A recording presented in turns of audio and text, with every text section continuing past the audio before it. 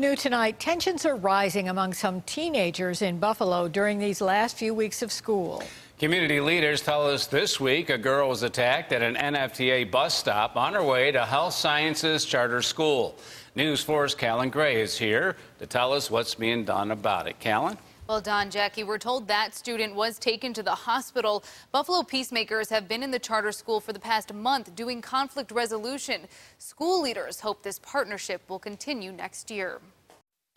Half a dozen Buffalo Peacemakers patrol Health Sciences Charter School on Ellicott Street to diffuse conflict. These kids just don't fight fair. They have weapons, so we never know. We just had a student get jumped the other day, and they cut her.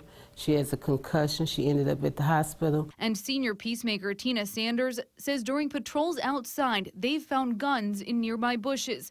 She tells us conflicts that often start on social media boil over once the students see each other at school. And she says some are gang members, but all have been affected by the 17 deadly shootings in Buffalo this year. They have lost some of their students. We did prayer vigils here for some of their students. She meets one-on-one with at-risk students and their parents to help the teenagers see their own potential. These are scholars. These are our future doctors, our lawyers, our judges.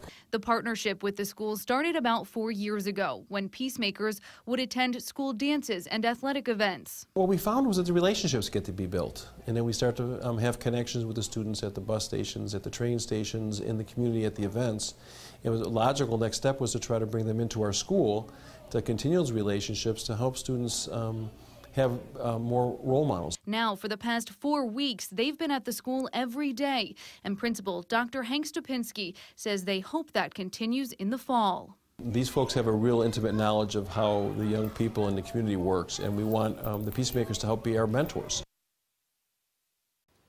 Now, the Peacemakers tell me they volunteer their time at the school and they will continue to have a strong presence there through the end of this year. Now, we have reached out to police about the investigation into that student's assault, but have not heard back. Reporting live, Callan Gray, News 4.